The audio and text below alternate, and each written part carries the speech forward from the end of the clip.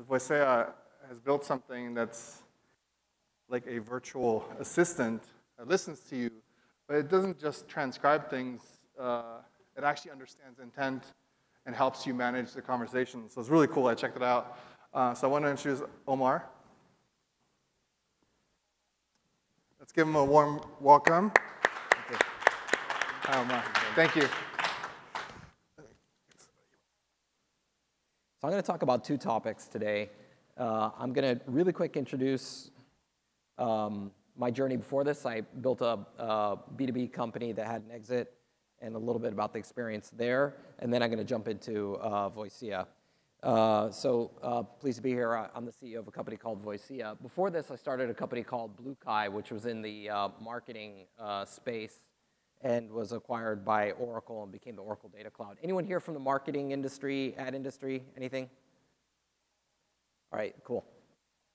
Yeah, so while they're getting the slides up there, it was a really interesting journey. We started out in 2008 when most advertising was contextually based advertising, and we had a thesis that we could change the way people bought ads by giving you the ability to target ads based on people, not based on places. And so we built a data marketplace where people like Expedia and Kayak and eBay could provide the data, and advertisers through Google, Microsoft, Facebook could acquire the data and target ads. And very quickly, over a short period of time, all those damn shoes started following you everywhere you went, where you'd look at a shoe on a commerce page and you'd see retargeted ads. We were one of the biggest providers of the data that drove that. I apologize for that. And so what happened, we started in 2008, and it was a blue ocean. Anyone here read Blue Ocean Strategies, the book? Yeah, and basically Blue Ocean thesis is that you create a new market rather than going into an old market with lots of sharks and lots of blood. And so we kind of had this idea that we weren't going to sell any ads. We were going to never compete with anyone in the ad ecosystem, but we were going to supply data to all of them. It actually worked. Most companies competing with us at that time didn't believe that you could sell data, that they thought you had to sell data through ads, and instead we provided the data to the people who ran the ads. And we took off and we grew quite fast. Interesting thing happened, though, is that we had this thesis that a lot of people had data, but they didn't know how to plug it into the ad ecosystem, which is a very dynamic ecosystem. And we thought there would be this new thing called a data management platform, that it would commoditize our business. So the reason I put polar bears here is people think polar bears are cute, but actually polar bears eat their children. And so from a strategy perspective, we looked at it and said, if someone were to go create a really good data management platform, they would commoditize our business. So why don't we commoditize our own business? We built it, and that actually grew faster. And it took us to profitability. And in 2014, I really till now can't explain why.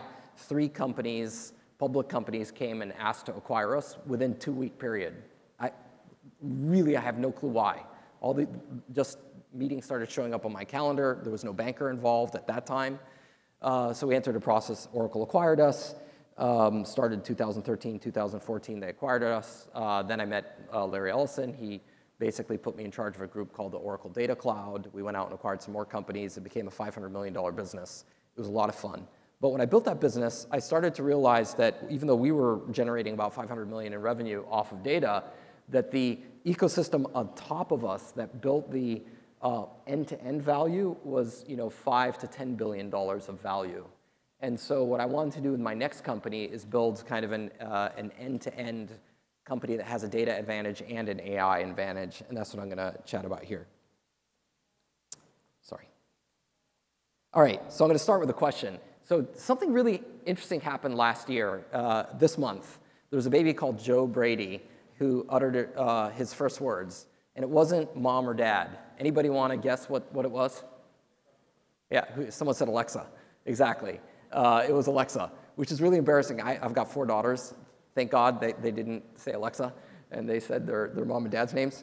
But this is a real thing. And why is that happening? Because voice is becoming quickly the new kind of dominant UI for a whole new generation of consumers. And people know what that looks like at home, right? You go in, you say, Alexa, play a song, turn on the lights, set a timer. But people haven't really thought that through about what that's going to look like at work. And we did, and we sat back and we said, how would that be different in work when you're sitting in a meeting? Where do you spend most of your time in a company? You spend it in meetings. And you don't want to interrupt 7 people in a meeting to give a command. Sometimes you do, sometimes you don't. So what would that look like? So first off, we looked and said, how do people perceive meetings? This is autocomplete on Google. I didn't make this up. Basically, they're telling you it's a waste of time. Yet, execs spend more than 50% of the time. Average employees spend 37% of the time in meetings. If you were to ask a CFO where the largest indirect cost, it would be labor time. Yet, we think meetings suck and they're ineffective. And we know we need them.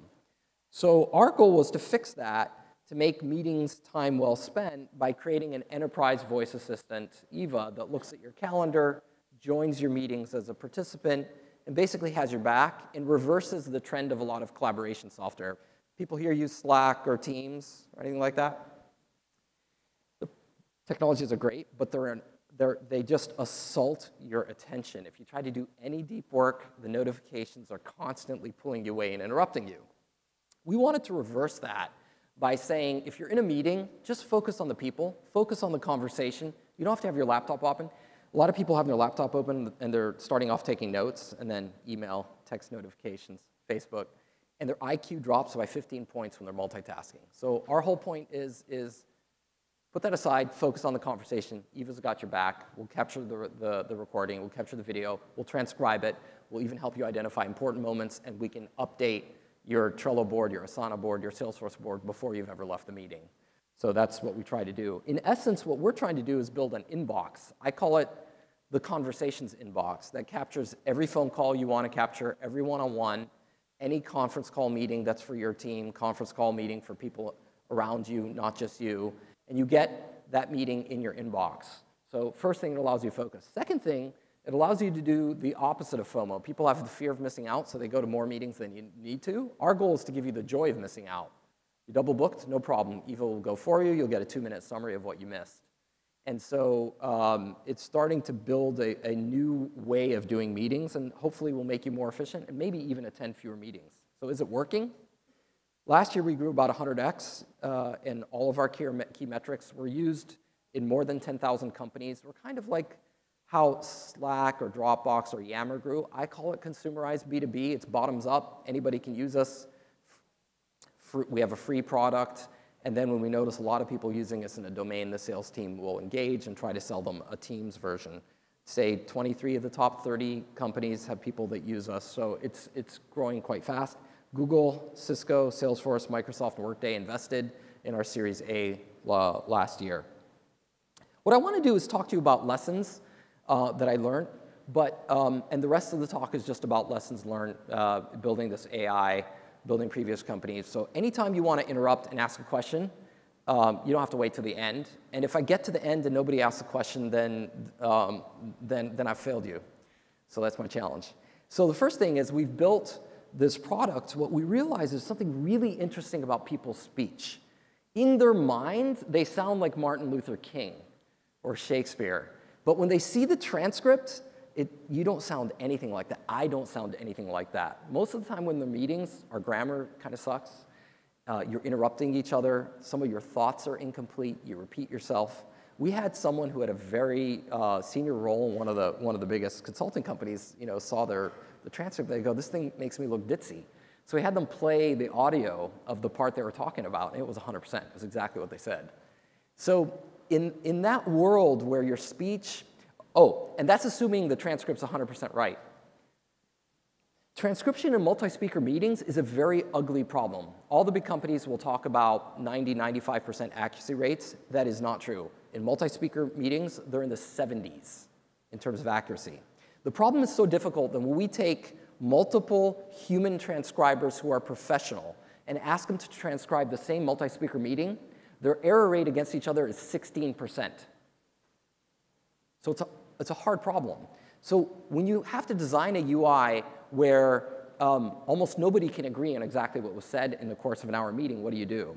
So this is something we learned after a while, that it wasn't just the AI, it was how you presented it. We started out with a full text document that showed you the transcript. It wasn't speaker separated. And what that did is it brought out all the ugliness of the conversation.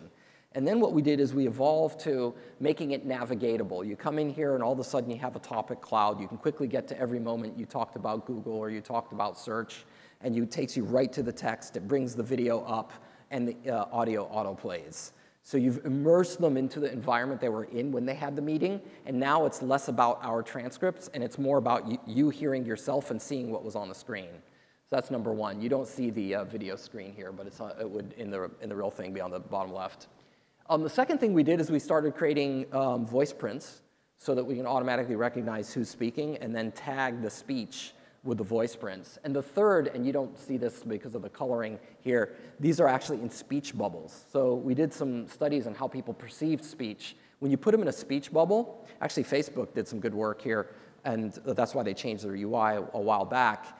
To increase commenting, they put them in speech bubbles because you tend to think that it's a little bit more casual as opposed to when it looks like a document. And when you think that it's not casual, you overthink things. So same thing here. We put them into speech bubbles. We tagged the name. We put a picture. We made it navigatable. And we saw the NPS go up. So whereas a lot of times your AI team is going to want to focus on accuracy, which they should, you should have a bunch of people in your team who are just thinking about, given a constant accuracy number, I can still impact perception in a major way by how I present it. The second thing that we started learning is about this, what I call this pendulum swing between lean back predictive experiences and lean forward experiences where you wait for the user to initiate. So I heard a story, Google invested in us, and they told us a story that when they first created Google, they were very careful to set the expectations to be, hey, they didn't set the expectation to come here, ask a question, and I'm going to give you an answer. That's not what they did. They said, come here, put in a keyword or two, and I'm going to give you 10 links, and maybe one of them is going to be what you're looking for. That expectation setting was very different, and they crushed it. If you think about what Alexa did after Steve Jobs passed away, they got the world's best actors and actresses get up and have these long conversations with Siri. What did that do to your expectation? Did you guys love it? Anybody? I see some people nodding no. No, I think they actually messed up. I think they set the expectation too high. And I think Alexa got it right, at least in their initial launch, and then they built very successfully on that, is you basically would walk in and you'd say, play a song, set a timer, a very constrained set of actions that you would do, and then they built up and grew with that. So you have to be very careful how you set expectations, and we've learned the hard way in this pendulum swinging. We started out where everything was lean forward. You'd have to come in and you'd basically say, okay, Eva, the action item here is for send a contract, which is very lean forward, but we know when you want to speak to Eva. Then some CEOs came to us and said, no, no, no, I want to completely lean back. I want Eva to join my meeting, actually get everything, and then correctly identify actions without me telling Eva, which is completely lean back. And you have to predict that you think an action item or a decision has been made, which is a much, much, much harder problem. And so what we did is we figured out how to do both. In the main, if you're in a meeting and you pull out the app and you just press the button at any time, it'll capture that piece of speech. Obviously, it captures the whole speech, but it'll highlight that piece of speech. If you give a voice command, like if you say, OK, Eva, create a task for me to send the contract, it'll actually log into your Trello board and put that in there. Or if you say, OK, Eva, ask everyone to join, it'll email everybody to join. Or if you say, schedule a meeting for the same participants for next week, it'll do that. So there's some things where it makes sense to have a lean forward experience where people will interrupt a meeting and say it. And they will only do those interruptions at the right time when it's socially reasonable. When someone says, hey, send me a contract or schedule the meeting, you can say, OK, Eva, do it. But there's a whole other set of interactions where you don't want to interrupt. And in that case, what we do is we set up these personalized triggers where you get to choose your category of triggers, whether it's finance or project management or sales or whatever, and we'll listen to those words that are triggers for you, and then we'll create this panel highlight reel on the right that's automatic, that pulls in things that look like they're relevant to you, like actions and decisions and contracts, but they're only recommended. We even have a personalization algorithm that recommends stuff. And so if you like what it recommends, you swipe left, and then it becomes available to workflow. It automatically goes wherever you've set up your stuff for it to go, whether it's OneNote or Trello or so on. So there's this nice balance between lean forward, you give a command or you tap and it's intentful, versus AI predicting what you want, making it available for you to, if you want, do something about it. And when you get that wrong, you overwhelm people with your predictions and you automatically send them out to everybody, and it's a bit noisy. So that's one of the really interesting areas about AI design, is learning how to balance, you know, the saying, if we had done what people asked, we would have built a mechanical horse. It's the same thing here. People will ask for things, and you need to be a little bit careful about how you answer it.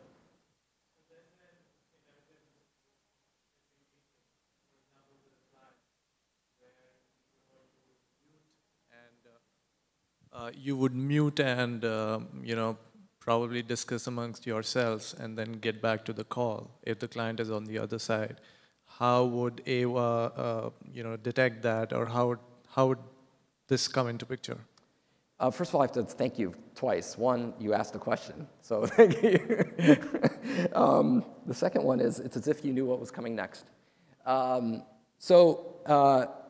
this interesting stuff about creating socially safe recordings. Like, what does it mean for this meeting to be recorded? So to answer this specific question, that's easy. Eva's a participant, and Eva will be muted just like the other participants at that point when you did the local mute. But to answer the question behind the question, first thing we did is we're really in your face. Eva will email the participants saying they're coming there. Obviously, you can control those settings. You can say, Eva, don't be noisy, don't email people. But the default is it'll email it saying, everybody. As long as the host invites, Eva will email people saying to be there. So one, you know you'll be there. Second, Eva shows up as a video component. It actually, it projects. And you're like, okay, it's kind of clear that's not a human, so you now know there's something there. Third is it announces itself. And then the fourth is it does something that's kind of, people thought was controversial when we first did it, because nobody has this design pattern, but it now is like making a lot of sense. Anybody who joins the meeting, who's on the calendar, can delete the whole meeting for everybody. Why?